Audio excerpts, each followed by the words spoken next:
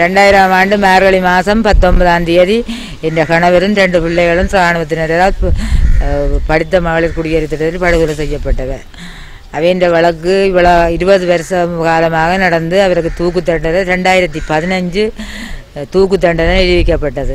அதன் பிற்பாடு இப்போ அவருக்கு பொது மன்னிப்புன்னு சொல்லி இப்போ வந்த அரசாங்கம் அவரை விடுதலை செய்துட்டது.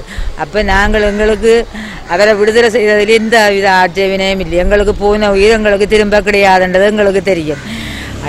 நாங்கள் இப்போ கேட்குறது என்னென்னு சொன்னால் எங்களோட பிள்ளைகள் படிச்சிருக்கணும், அதுகளுக்கு ஒரு நிரந்தர வேலை வாய்ப்பு அவியலாதியதும் ஒரு நஷ்டம் விட எங்களுக்கு தந்து எங்களோட குடும்பம் இனிமேலாவது கவலை கண்ணீர் இல்லாமல் வீட்டு திட்டங்களை தந்து அதுகளை தான் நாங்கள் இப்போ கேட்குறதுக்குன்னு இன்றைக்கு நாங்கள் மனித ஒரு மாணக்குழு விட்ட வந்த நாங்கள் வேறு நாங்கள் அவரை விட்டதால் மற்றது அவரை விட்டாச்சுது எங்களுக்கு அவரை அழைச்சி வச்சிருக்க இல்லைன்ற பிரச்சனை எங்களுக்கு இல்லை. எங்களுக்கு இதைத்தான் நாங்கள் அவரில் விட்டாச்சுது பிரச்சனை இல்லை. எங்களுக்கு நஷ்டம் விட வேண்டி தந்து எங்களோட குடும்பங்களுக்கு ஒரு பிரச்சனை இது இல்லாமல் எனக்கெல்லாம் 4 பொம்பளை பிள்ளைகள் இந்த வீட்டில் 2 ஆம்பளை பிள்ளை தகப்பன் 3 பேரும் இதே பிரச்சனையில் செத்துட்டினோம். 4 பொம்பளை பிள்ளைகள்.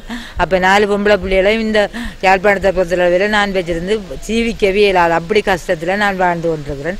இதைத்தான் நான் கேட்க முடியும். வேறு என்ன வேறு எங்களுக்கு இது 8 பேரும் நாங்கள் எங்களுக்கு எதுவும் என்ன ஒரு ஆள் 8 பேரும் அந்த உதவியை தான் எங்களுக்கு ஏதோ உதவியை செய்து என்னில 3 பேர் எந்த வீட்டுல 3 பேர் செத்திருக்கிறோம்.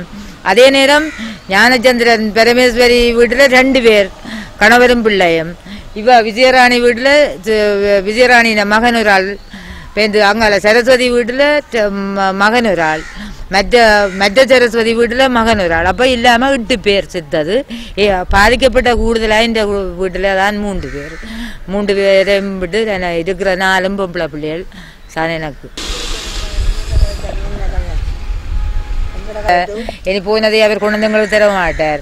எங்களுக்காக நஷ்ட இட வாங்கி எங்களோட குடும்பம் இனிமேலாவது கஷ்டம் இல்லாமல் நாங்கள் போனாலும் எங்களோட புள்ள ஊட்டி நல்லா இருக்கணும், எங்களோட புள்ள ஊட்டியாவது எதிர்காலத்தில் நல்லா இருக்கட்டும் என்றதான் நஷ்ட தந்து எங்களோட குடும்பம் கஷ்டம்ன்றது இல்லாமல் பண்ணினா காணுமா இந்த அரசாங்கம். அதை தாங்க இருக்கிறோம். அவரை விடுதலை செய்ததை பற்றி எங்களுக்கு ஆட்சேபனே இல்லை.